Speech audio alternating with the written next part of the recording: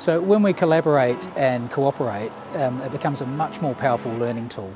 So today we've run a simulation exercise to enable our students to experience a real-world situation, in this case a house fire, and practice so that they have some understanding of how to work with other agencies like the fire service, the police and their ambulance colleagues when they go out into practice education and when they graduate and become paramedics. Today we've had the fire service go into that smoky environment that we've created and rescue all of our mannequins and bring them out for our paramedic students to treat. Simulations are a really great way to get hands-on in realistic scenarios.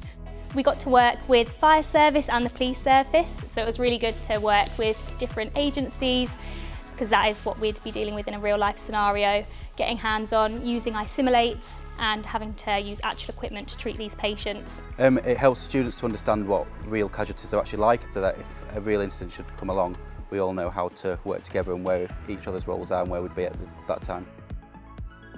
The takeaway was definitely how to work with the different agencies, the police and the fire, knowing what their role was and what they expected from us was really useful.